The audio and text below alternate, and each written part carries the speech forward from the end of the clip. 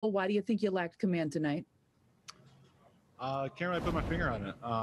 Felt good, but I mean, at the end of the day, the leadoff walk came back to kill us, and in that situation, when our offense just did, that can't happen. So, um, yeah, it's just a bad leadoff walk. What can this team do right now to try to stop the bleeding? You guys have been in a really rough stretch, 5-14 over your last 19.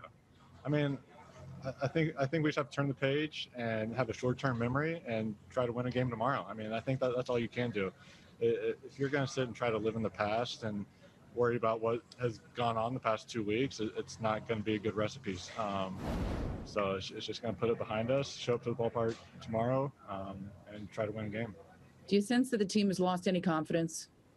No, I don't think so. I think everybody believes in the guys that we have in this room. So it's just something that we just got to put a complete game together. I think that's the most frustrating part about tonight was we felt like we did enough to put ourselves in a good position to win that game and just didn't get it done. Take the next one from Eric Boland.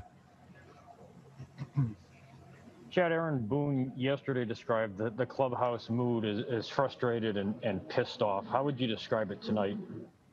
I think it's the same. I think guys are just frustrated, especially me and Otto. I mean, it's just something that can't happen in that inning. I mean, regardless of what's going on, when our offense gets a lead like that and going into the sixth inning, it just can't happen. So, I mean, like I said, it's just frustration. Thank you, Chad. Take the next one from Marley Rivera. Ted, you guys have always been a very balanced team, and one of the strengths is the bullpen. What is the degree of frustration when one of the strengths is failing in a day like today?